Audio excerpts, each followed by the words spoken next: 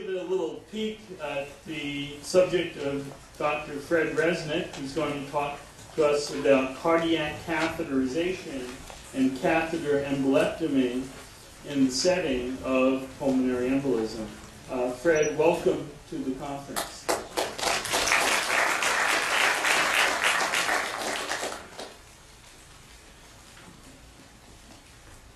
Looks like it's almost ready. It's an absolute privilege to be here to talk to this group and to also hear the incredible insight of the speakers who've come before me. And I know Dr. Cohen is going to speak in a few minutes about surgical embolectomy. I do some research that's supported, but I don't have any conflicts for this discussion. So what I was going to speak to was a case to consider. And I know that there's many patients in the group. I don't think the patient of interest is here, but if they are, I will gratefully acknowledge you if you'd like to be acknowledged. And think through some of the options that we have for the treatment of what is termed massive pulmonary embolism. And focus specifically on catheter-directed treatment, those therapies that we can use by going through the veins and blood vessels of the body to get to the targeted area where the occlusive thrombus is. Talk a little bit about the devices that are available, and especially focus on how well they work and their safety. And finally, think a little bit about what is called the IVC filter, inferior vena cava filters, because they have really been shown to make an enormous difference in outcomes. So, not to read all of this, to remind me, I wanted to tell you about a gentleman who came to us literally on Christmas Eve, because Sam's correct. They always present when sick on holidays. So, 83-year-old gentleman who came in really complaining of chest discomfort and shortness of breath.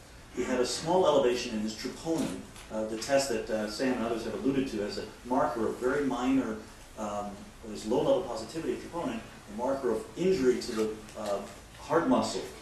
And his history was notable because it carries some of the risk factors that Dr. Libby pointed out so eloquently earlier. The gentleman had a history of colon cancer, had a history of lymphatic cancer, and he had a history of DVTs in the past, as well as a recent portal vein thrombosis, probably from a different cause than Virchow's triad, but nonetheless, he was certainly a candidate for problems with his homeostasis, his normal clotting and lysis pathways.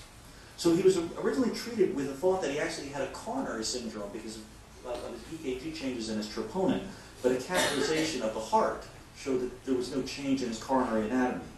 But a CT angiogram that was described so eloquently by Dr. Revicki brought us the diagnosis. And what that showed was the following. I'll try to highlight this if I can.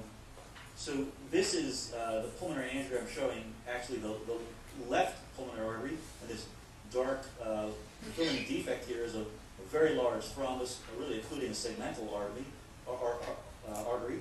And here's the same slice looking now to the right pulmonary artery with a complete occlusion at that point. And in fact, just depending on the plane of this imaging, it was a huge saddle embolus. But the patient really was just looking pretty well, and not his blood pressure was just starting to decline at the time that these pictures were taken, the CT angiograms were taken. Now, what we know from work that Dr. Niels Cooper, who is a fellow here under both Dr. Goldhaber and also in our cardiac catheterization lab, is that the ICOPPER study, the registry, all-comer registry, showed a huge difference in the outcome of patients. This is out to 90 days. If you have a non-massive pulmonary embolism versus a massive pulmonary embolism. And this harkens back to what Sam was just describing. We have to know when to break out the bigger guns for the patients, which patients really need the extra therapy more than standard anticoagulation. Now, even non-massive PE has a pretty high mortality rate in this registry, 14.7% at 90 days. But that it's up 4 times higher for massive PE when associated with a low blood pressure on presentation. Now, why is this? I think the pathophysiology has been described at the basic level of how the clots form, and everyone, I think, has been touching upon the mechanism that it's really this problem of the right ventricle, the pumping chamber that's pushing blood through the lungs to become oxygenated, to return to the heart, the left ventricle to then go to the rest of the body. The normal heart in cross-section is here. This is the right ventricle with the trabeculations that Dr. Resnic pointed out, and the pumping chamber right here. And when we block the outflow of the right ventricle, which is the pulmonary artery, when we block that, we suddenly get an increase in the pressures of the pulmonary artery, and that's an increase in the afterload of the right ventricle. The right ventricle is pumping against increased pressure. And the right ventricle dilates, and it can dilate relatively suddenly with the features of the McConnell sign on echo, or what Dr. Resnic was pointing out on CT scan. So that's RV dilatation, RV increasing wall stress. Unfortunately, we get into a vicious cycle. The wall stress itself causes the right ventricle to have to work harder, requiring more oxygen, which it's not getting because our cardiac output is falling. And we get into RV ischemia, right ventricular ischemia, weakness of the muscle, impaired muscle function. So now the RV ejection fraction, the amount of blood per contraction, starts to decline. It's becoming less and less efficient.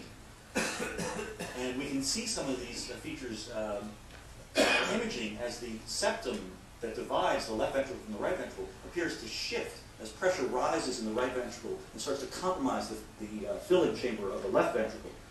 And unfortunately, that leads to a point that I think Sam was making as well, which is now the left ventricle was fine all along, but it's not getting the filling pressures it needs to pump efficiently. And then we have left ventricular sort of failure, and now our blood pressure drops, and it creates even a worsening vicious cycle of hypotension and shock. And patients can get very sick very quickly, and we saw what could happen acutely and out to 90 days. So in terms of my simplistic way of looking at pulmonary embolism, once we have the diagnosis, we have to think about the severity of the presentation. What I just described was the massive pulmonary embolism, and that really is accounted for 5% of patients presenting and diagnosed with pulmonary embolism in the large registries. And it really presents with shock or requiring CPR in the field. About 20% of patients fall into a middle category, high-risk pulmonary embolism. They're not in shock, but they have these other markers, either echo or other radiographic findings showing the stress of the right ventricle, or this biomarker positive, the troponins, this very sensitive test of the stress on the right ventricular muscle. But 75% of patients fall into a much more benign category, the low-risk pulmonary embolism, where all these features, including the hemodynamic status of the patient, the blood pressure, the heart rate, are all looking quite fine. Now, for massive PE, the standard of care in the United States is thrombolytics. But for patients who can't get thrombolytics because they're at very high risk for bleeding, surgical embolectomy or catheter embolectomy are options that we're going to describe. And certainly for the very low-risk patients, being placed on urgent anticoagulation and then being carefully followed to prevent all these long-term sequelae that have been pointed out is essential. But that the patient does not require this level of aggressive therapy out of Sam's toolkit that he had been describing. We still are not quite sure what to do with the middle patients. I think that history has told us in other conditions that these sorts of therapies are going to march backward because we know that these patients do so poorly. The positive troponin patients do almost as poorly as the massive PE patients. We just didn't know how to identify them before. In terms of lytics, I think Sam has pointed this out. There's been many studies performed. Lytics are not that beneficial when looked at across the entire population of pulmonary embolism. But when we look at the smaller subset of studies that have been done in patients with very large pulmonary embolism, there is a significant benefit in terms of preventing death or recurrent pulmonary embolism, much lower in those patients who received lytic therapy in these randomized trials compared to those patients who did not receive these therapies. But that comes at the trade-off of major bleeding and this increased risk of bleeding because of the very potent effects of thrombolytic therapies may not be warranted in the smaller pulmonary embolus patients. We saw a brief introduction, which Dr. Cohen is going to explore in more detail, of really a definitive treatment for patients who can't get thrombolytic therapy, but who are presenting with one of these very high-risk situations. And this is surgical embolectomy, where the pulmonary artery is actually incised on the heart-lung machine, and and this embolus is removed mechanically directly out. An enormous volume of thrombus can be removed and immediate relief to the obstruction of the right ventricle. Now, there are patients, though, who will not be good candidates for surgery. And I think that in the same vein where many cardiac surgical procedures have been refined over time, there are still populations of patients, the elderly, the patients who are extremely high risk to have anesthesia, those with advanced lung disease, patients who are quite debilitated from other conditions, may not do well with a major operation, even though in experienced centers, as you'll hear, the mortality rate can be very low. And in these patients, we think about catheter-directed thrombectomy and embolectomy, a less invasive way of getting as much of the clot out as possible, recognizing it will not be as complete as what we can do with surgery. So really, when we start thinking about catheter embolectomy, we think that 3 criteria really should be present. Patients have to have a severe pulmonary embolism. It has to be big enough that it's compromising the right ventricular function. And it has to be mechanically large enough that our catheters will be able to do something meaningful to it. So if it's a large pulmonary embolism that showers complete periphery, it's an unfortunate reality that our catheters will not be able to help, and I don't think pulmonary embolectomy in that situation would help either. But that's a really rare occurrence.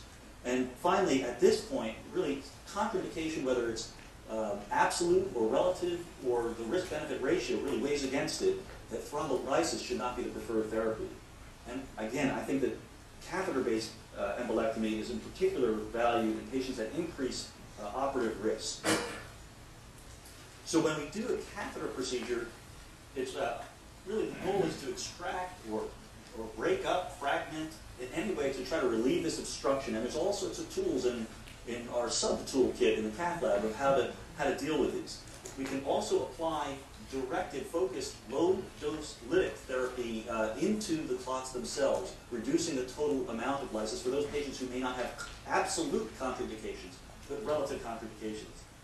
We can, at the same time, open up vessels that are blocked with residual thrombus using balloon or stenting techniques, and we can leave catheters in place for low-dose, durable lysis for 12 or 24 hours to help further resolve the clot if necessary. The goals of the therapy is to really try to relieve this obstruction that the right ventricle is facing, reducing the vascular resistance and pulmonary artery pressures, recovering the right ventricular function. And when you do this, you get an immediate improvement in arterial pressure and an improvement in survival and symptoms as well. But what's important for us to learn as image-guided therapists is that it's not always making the picture look better, it's making the patient actually improve hemodynamically. You can make dramatic changes in the ability of the right ventricle to function by making small changes in how much clot actually is present. The catheters that are currently available, the record setter that Sam showed from Resnic Hospital was this greenfield suction catheter. It's been available for a long time. It's a very stiff catheter. It's associated with some injuries to the blood vessels and in the chest. Much more flexible catheters and that are much smaller is a rotational pigtail catheter that just breaks up the clot. And then these 3 catheters, which are designed to extract the clot, either, generally speaking, in tiny fragmented form. The one that we use almost exclusively at this hospital is the AngioJet catheter, which is made by POSIS, now part of MedRad Corporation. And I'll just speak to a couple of these. So this is an angiogram showing, I hope you can see it, this is the density of contrast going into the left lung, and the whole pulmonary artery and all the branches should be dark, filled with contrast, and you can see all this light material here is where the contrast is just eking around this enormous thrombus that's sitting there, this enormous embolus.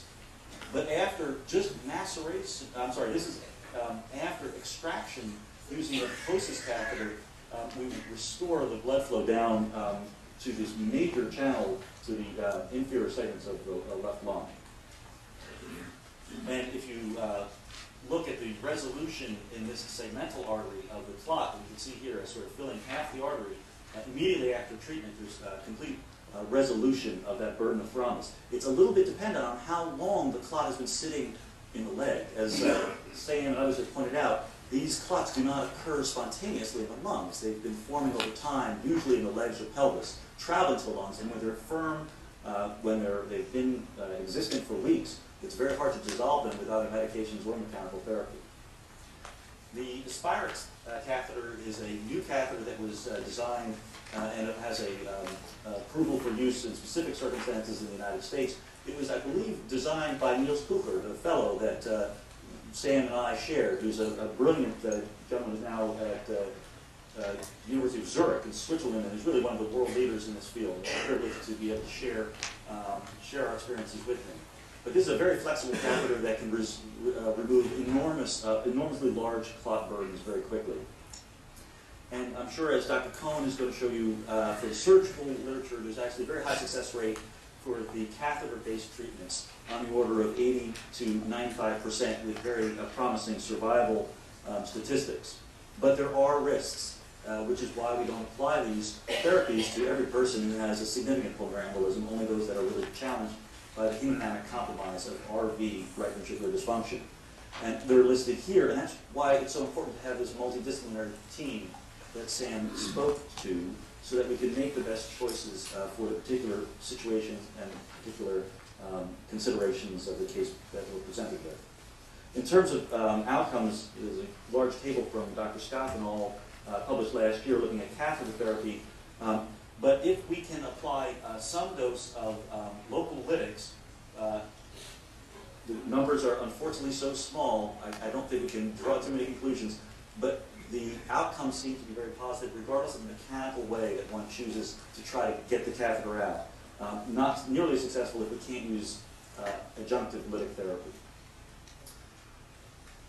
Turning the page just for 1 minute before finishing up with catheter therapy, thinking about ways of preventing the next pulmonary embolism. And this is a big issue because if the first pulmonary embolism compromises the patient so significantly, the next one could really tip the scales in a way that would maybe not be recoverable.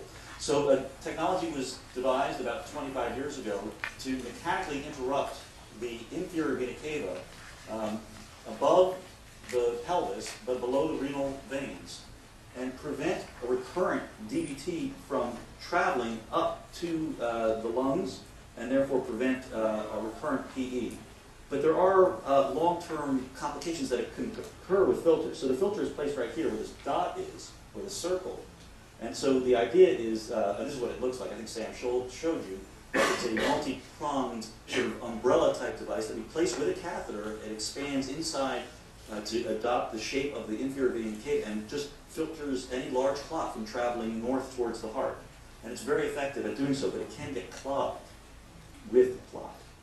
So if we have a clot that now forms down in the leg, the whole notion is that when it travels, it's only going to get to there and not all the way up to the heart and lungs, where, again, the complication is all related to the failures of the right ventricle. What's also been noticed in registry, and this is from the October study, is that those patients who are treated with IVC filters have a significantly reduced risk of death at 90 days. Now, this is an observational registry, so those patients who are getting filters may have had reasons why they could get them as opposed to the patients who couldn't. But there was dramatic risk reduction, and this was seen again in the Prekich study, which showed that while it reduced recurrent PE, there was not a great difference in outcomes, in heart outcomes in terms of mortality. So back to our patient. We went ahead on Christmas Eve with the input of Dr. Goldhaber, the team, and some of our colleagues, and went after these large clots. This is, we can see it very clearly, the huge obstructing thrombus right here in the right pulmonary artery, and then here in the left pulmonary artery. This saddle embolus appears to have, at this point, fractured and now is obstructing major blood flow to both sides. And using our techniques of using that angiojet, that suction catheter system that breaks up the clot and sucks it back in, as well as some balloon angioplasty to restore flow to areas where there was residual clot, we were able to restore flow. It doesn't show it well here because it's not a subtracted image, but we have normal perfusion to both lungs now. And the patient did well. And actually, after 30 days, the patient came back. This is what he looked like on the day of the procedure with these huge clot burden in the tube, and this is yesterday. Some of that is just due to the medicines that he's been on. Some of it is due to his endogenous lytic process. Hopefully none of it is due to any fragmentation, but the patient doesn't demonstrate any problems elsewhere in his lung system. So we think that this is what we're shooting for. So in conclusion, we know that the mortality of massive pulmonary embolism is significant, 50%, if we cannot use lytics or embolectomy. Mortality after surgical or catheter embolectomy can be as high as 20%. But catheter embolectomy is an effective alternative to surgical treatment in patients with massive PE, hemodynamic compromise, and contraindications to lytics. And IVC filters are associated with a tremendously reduced risk of recurrent PE and death in registry data. So thank you very much, and thank you for coming today.